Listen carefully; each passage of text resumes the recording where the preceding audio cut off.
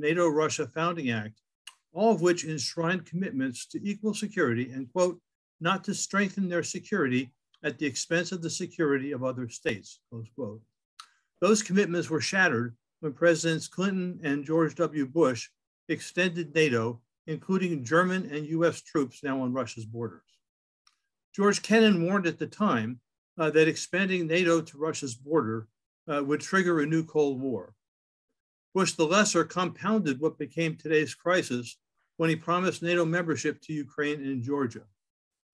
Fiona Hill reminded us last week that she had warned Bush, quote, that Putin would view steps to bring Ukraine and Georgia close to NATO. It was a provocative move that would most likely provoke a preemptive Russian military action, end quote. That action came in 2014 when Russian forces seized Crimea, which had been Russia's warm water port and home to its Black Sea Fleet since 1774.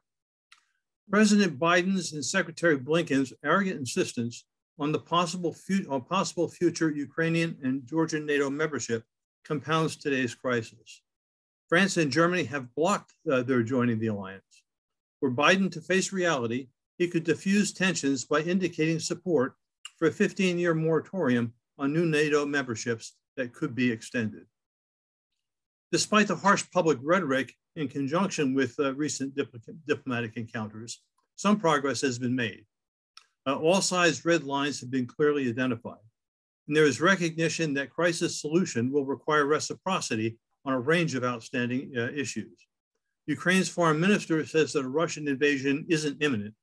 And on Friday, Russia's foreign minister said, quote, there won't be a war as far as it depends on the Russian Federation. We don't want war. Former US Ambassador James Matlock calls for an obvious solution to the Ukraine crisis. Build on the Minsk II agreement, negotiate creation of a neutral and federated Ukraine similar to Austria and Finland. And like Swiss cantons and Biden's earlier advocacy of a federated Iraq, a federation will allow for linguistic, religious, cultural, and political autonomy and European and Ukrainian stability, even democracy. The need for renewed arms control negotiations has also been recognized, beginning with the revival of the INF Treaty and leading to major reductions in their nuclear arsenals.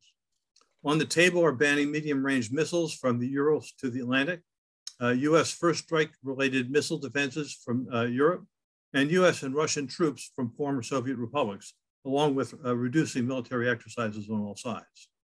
But incidents, accidents, and miscalculations can happen with the danger of a deadly war, a deadly and escalated war. Amidst the European crisis, US and Chinese militaries are eyeball to eyeball in their military confrontations over Taiwan, the South China Sea, and the Senkaku Diaoyu Islands between Japan and China. 2 US aircraft carriers and their warplanes are now engaged in provocative military exercises near Taiwan. Trump, Biden, and their mandarins, blinded by self-righteous and manifest destiny worldviews, have forged a toxic national consensus. China, they believe, poses an existential threat to all freedom and democracy. Therefore, the US must aggressively oppose it militarily, diplomatically, technologically, and economically. This is about to be codified in Congress by the worst provisions of the US Innovation and Competition Act.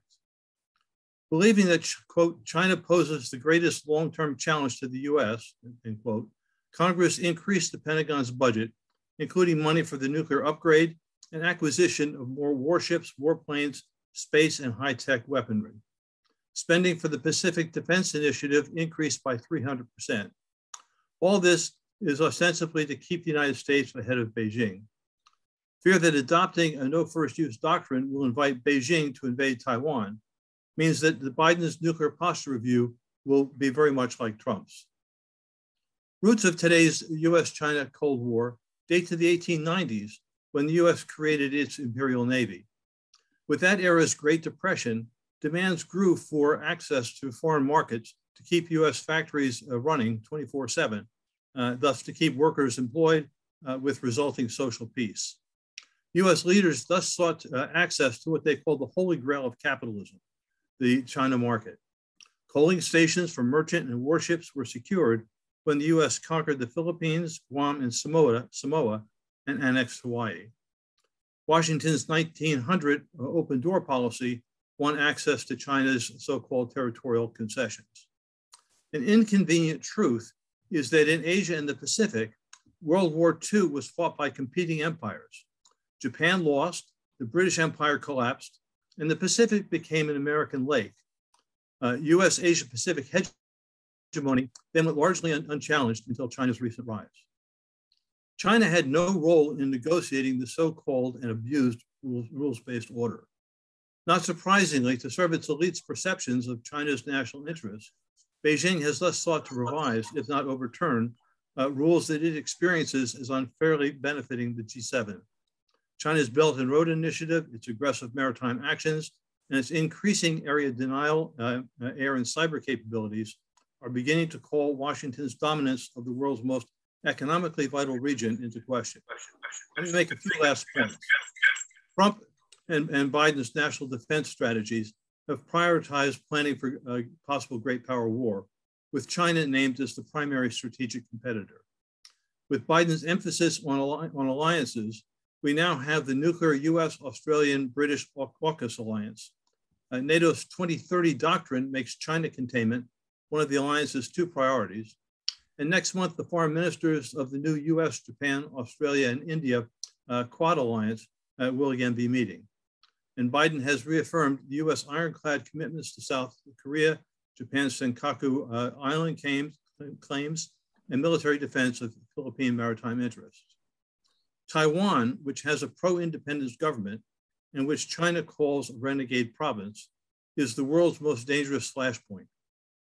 Biden and Blinken are playing with fire there by undermining the one China policy that underwrites the 40-year peaceful status quo. This week, Vice President Harris met Taiwan's vice president. Blinken and Austin have trumpeted Washington's rock-solid commitment to Taiwan.